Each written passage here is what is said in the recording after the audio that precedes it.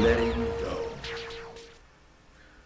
One of the most powerful skills you can acquire in life is the skill to let people and things go. It's not the easiest skill to acquire, and it's funny that I even refer to it as a skill, but it is, because you have to learn to do it. It's not natural. It doesn't come easy. It's not the natural thing to do, so it's something you have to learn how to do. But all successful and powerful people have this skill.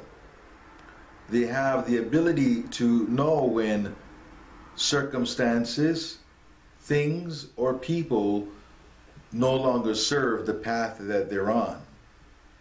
And if we want to move forward in life, we must acquire this skill. You've got to look at your life like a tree. A tree goes through seasons, right? There are seasons when that tree is full of leaves and full of fruits. It's a beautiful tree and it's awesome. Everyone loves the season when a tree, especially a tree that bears fruits, is in bloom, is in season. But there are other seasons when the tree has to clean itself off. Clean off all the things that don't serve it anymore. So all the leaves fall off, all the fruit are gone, certain branches and twigs fall off, and that tree needs to go through that season of letting go. The things that remain are the roots, the tree trunk, and certain strong branches. Everything else has to go. Too many of us are like that tree trying to tape on leaves or hold on to pieces of that tree that no longer serve it. We're busy taping on leaves and trying to keep the branches on so they don't fall off. But it's gone.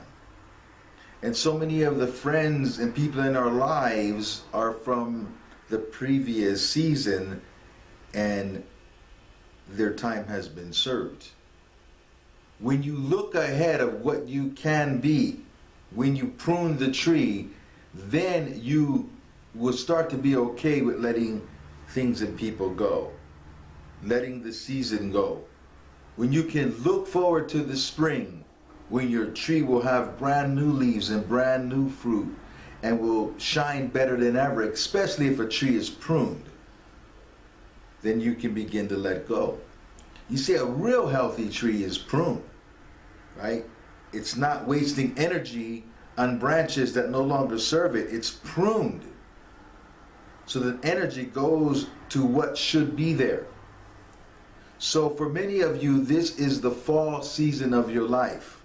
It's the fall, right? You've got to prune that tree of relationships, of people that no longer serve you, and put your attention in the roots of the people that are really in it to win it with you, that will be there by your side through this stretch of your journey. A reason, a season, or a lifetime. Remember that. Not everything is supposed to be there forever. Don't look at it with resentment because it's no longer serving you. Appreciate while it was there and begin to let it go. Now, as former Jehovah's Witnesses, we were taught a lot of things that alter the way we look at things, right? They talked about forever a lot, as if, again, we were supposed to live forever, have these people around us forever, and our minds kind of believe that. But nothing on this planet is forever, at least in this journey that we know. Nothing's forever. Everything is temporary. Everything, life is temporary. We're not here forever.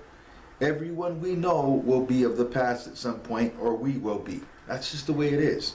So we've got to move in a way that allows us the brighter future, a brighter future for tomorrow. And that's by having the things and the people around us that serve us. It was very hard for me to come to this realization. You know, whatever you're going through, I've probably been through myself. And I only began to thrive in life when I was able to let go. The powerful the strong, the successful, these people know how to let go. And we've got to be really skilled at this. And you do this by continually looking forward and not looking back. You have to look forward in your life. And some of the things that you let go, if they're meant to be, they will return, because they will see you thriving. In the spring season of your life, it's like, wow, look at what that person's become. And certain people will return because they're watching you. Looking backward will never ever serve you. You'll get stuck in the fall season of your life. You'll get stuck being that tree that is barren with no leaves, just twigs and branches. You'll get stuck being there, and that tree will slowly begin to die.